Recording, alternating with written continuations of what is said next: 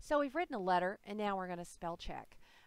If you see, it's got the red underlines for things that are spelled incorrectly, and I can right click and fix it that way. Or you can see some blue mistakes, and it'll say, okay, what do I want to do there? Now, I like to use the spelling and grammar check. So these are ribbons at the top, and you can see how the toolbars change as I click on the ribbons. So I'm going to click on the review ribbon, and I'm going to click spelling and grammar.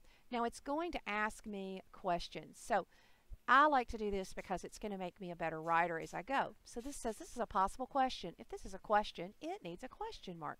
So I'm going to click here and I'm going to say change, and it adds the question marks. Okay, this says I have a mistake in spelling. So I need to click making, which is what I want to say, and I want to say change. Now it also defines and kind of helps me see what these words are. And my friend, I'm going to click friend, and I'm going to click change. And then I'm going to say if they do, see there's two different do's, and I want it to be D-O. And I'm going to fix coming and enough. So I'm fixing all of these mistakes. Now, there are some things it has not found. How am I going to get those fixed? That's our next one.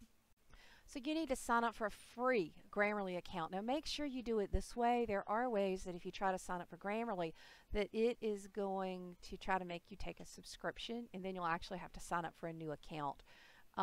So it should look like this when you sign up for it. Get Grammarly. It's free. If it does not, then you need to try to type in free Grammarly or Grammar Checker and get to a page that looks like this so that you can sign up for the free version of Grammarly that students need to use.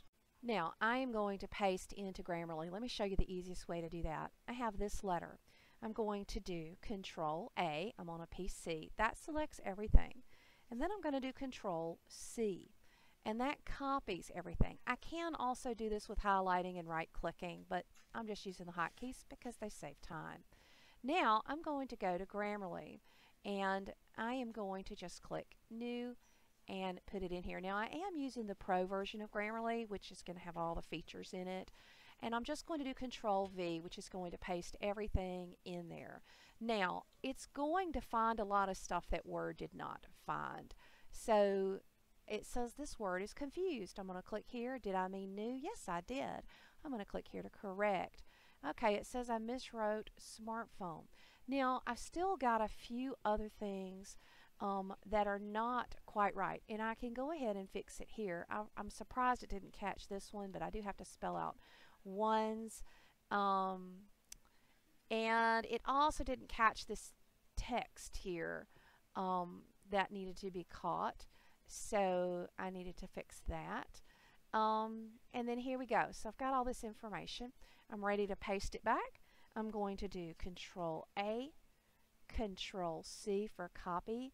I'm going to go back here into Word, and I'm just going to do Control V, and it pastes over what I have. Now, there's also one other thing I want to proofread. You can see my friend just told me that you are dead.